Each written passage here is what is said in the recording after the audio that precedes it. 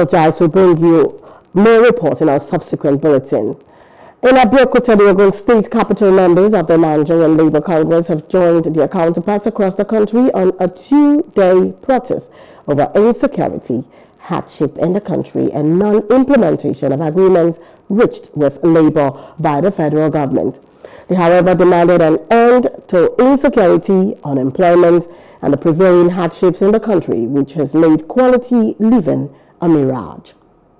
Yes. There was on October 2, 16 count demand by between Labour and federal government, which the national leadership felt the achievement index was extremely low, and there are a lot of communication to that, and eventually there was no positive remark from federal government. On that premise, the national leadership of TUC and that of NSC felt the best we can have is to have a protest, just protest, peaceful protest, at least to press our demand home to the federal government to do the needful at appropriate time.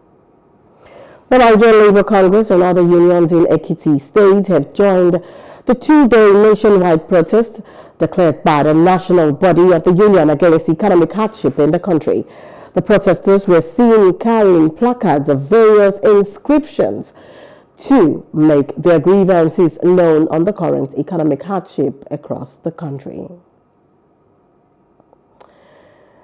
And refinery working? No! Is Port Harcourt refinery working? No! Is Kaduna refinery working? No! And the price of PMS in particular was moved from 197 to 600 naira.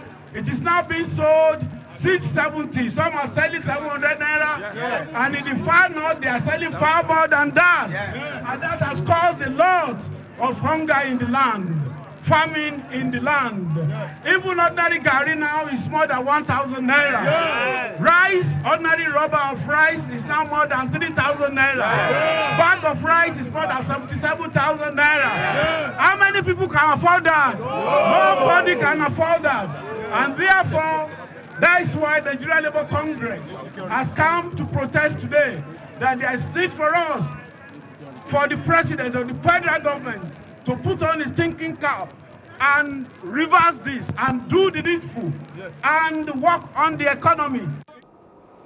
Hello, hope you enjoyed the news. Please do subscribe to our YouTube channel and don't forget to hit the notification button so you get notified about fresh news updates.